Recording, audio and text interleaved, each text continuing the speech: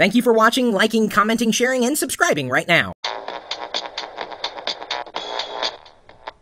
This is Chris. Hey, Chris. It's Hey. Afro Thunder from chat. Afro Thunder? Yeah. Hey, it's been a while. Yeah. I was wondering if you knew of any KVMs with USB support. There are KVMs with USB support out there. In terms of which brand, I don't have a choice one way or another, but I'd imagine they're pretty competitive. The thing with KVMs is you try to get as much as you can afford in a KVM. Yeah. You know, you're looking for, I'm assuming you have like keyboard that's USB or a mouse that's USB. I've seen them out there, certainly. I've never used a physical KVM before. I've thought about it, but I know people have complained about the latency that exists between switching from one computer to another. Another thing to keep in mind when you get a KVM is also what kind of video it supports.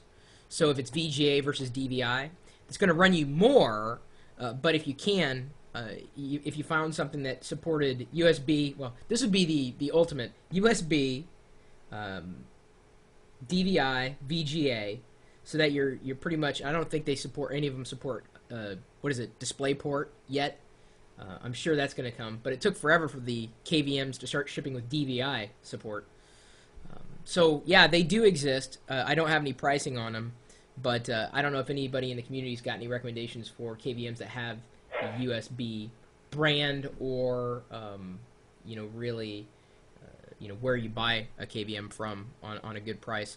So where do you, or in what capacity do you plan on using the KVM, if I can ask? To switch between my desktop and my notebook. What's the operating systems that you're running? They're both XP. Have you thought about using what is it? K-Tech knew what it was. Win for VNC, Win2 VNC. Hang on, not Synergy. Synergy was horrible to configure. Win2, I think it's called something called Win2 VNC.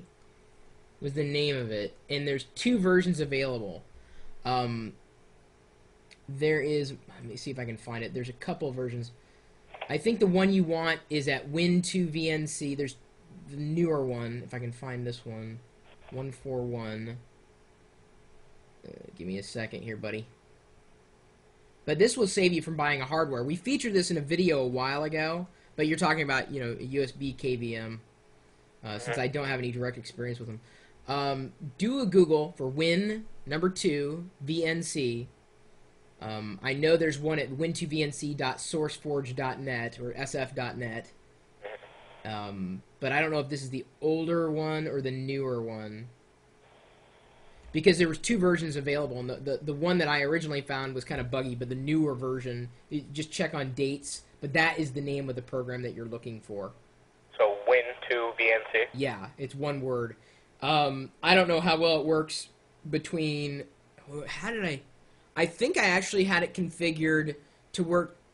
I had Win2 VNC running on my Windows machine, and then I had Mac OS X Leopard running, and I was able to switch seamlessly between the two because Mac OS X supports VNC right out of the box. There's nothing that you have to install. That's what I like about it. But I'd try that, number one, because it's free, potentially open source. And you know, if it does the trick, well, then you've saved yourself some hardware and possibly some other levels of difficulty. Some people recommend Synergy, but when I tried to configure Synergy, it was kind of a nightmare, admittedly. Now, if you're using a Mac, there is another program that I would recommend. If you have all Mac machines, there is a preference pane called Teleport. Now, you don't use a Mac, Afro Thunder. But for those of you running a Mac, that is the one you want. So, anyway, whatever you wind up with, let me know. All right. If you do end up going with a hardware switch, or if Win2 VNC does the trick for you. Well, I'll check it out. Cool. Thanks, man.